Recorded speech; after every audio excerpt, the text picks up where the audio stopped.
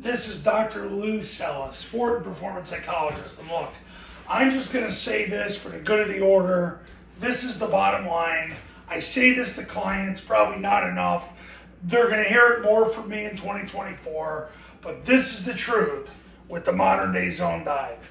If you can't get 4 yards on zone dive against a 7-man front, you deserve to lose. You deserve to lose. If they're that concerned about you throwing the ball to where they have to have 2 safeties, and you still can't get 4 yards running zone dive against a 7-man front, you're done. You're going to lose. Like, you have to be able to get 4+ yards rushing on zone dive versus 7-man front. They got 2 safeties. I mean, this isn't hard to figure out. You're running a triple team. You got the A-back scanning off the play side hip of the tackle, 2-hand slamming whoever shows. Nobody shows, he goes second level. You're running the ball right behind the triple team. They've got 7 people in the box. They've got 2 corners out there to try to be the run support players. You're forcing them to be the run support players.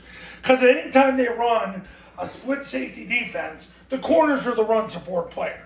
These 2 guys are playing the verticals. And I learned this from Navy years ago.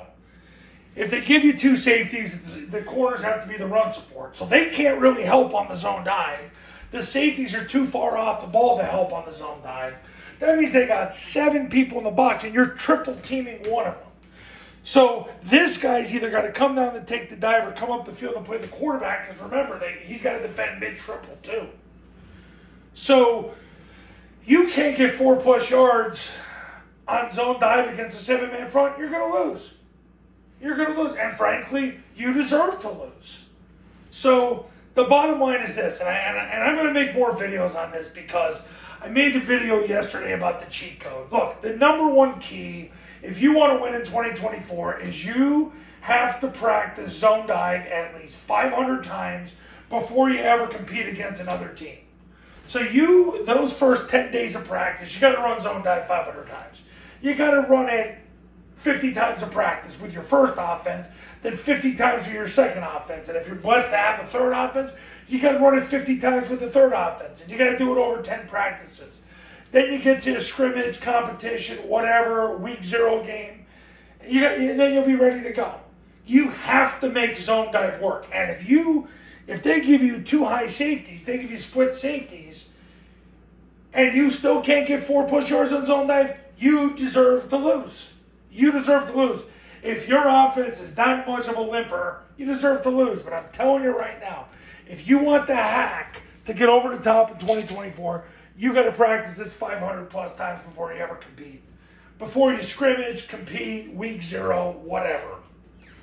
If you play a week 0 game, you got to practice zone dive at least 500 times. And I say this over and over, but it holds true. Every time Air Force plays a game and they get yards on zone dive, they win. If they don't, they lose. And if they win, it's because the defense absolutely bails them out.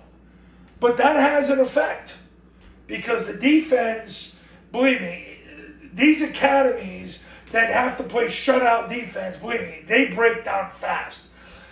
A position coach at one of the academies told me, he said, defensive linemen can't keep weight on during the season because of the rigors of the academy and the season and how hard they have to play. The players are losing 30, 40 pounds during the season, especially defensive linemen, because they can't keep weight on. So they can't keep it up. Eventually, you got to get yards on zone dive. So it's real simple. If you can't get 4+ yards on zone dive versus 7-man front, you deserve to lose. So my advice to you is become a client today. You're going to learn all the details of how to install, play call, practice, and persist the modern day triple option offense the right way the first time. Give me a call right now. Don't wait till tomorrow. Don't hold on to yourself. Do it now. Call me, whether you do the academy or you do the camp. It's going to be the best decision you'll ever make. It's not even close. Go to tripleoptionfootball.com/testimonials. You can read all the success stories that have come from the camps and the academy. And I look forward to hearing from you. See you later.